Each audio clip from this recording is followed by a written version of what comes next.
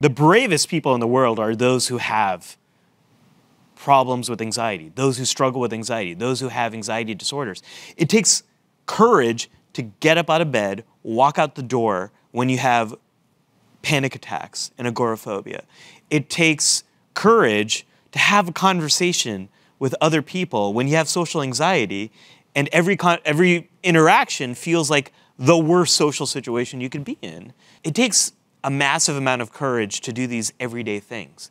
But the thing is, Jessica, we all do that. Like, I had to embrace the risk of driving here. I live in the East Bay. I had to cross the bridge. Is there going to be traffic? Am I going to get in an accident? There's inherent risk in being a human being.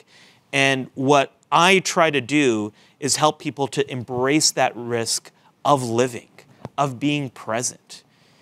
Because everything we want to do is on the other side of that anxiety, is on that other side of risk.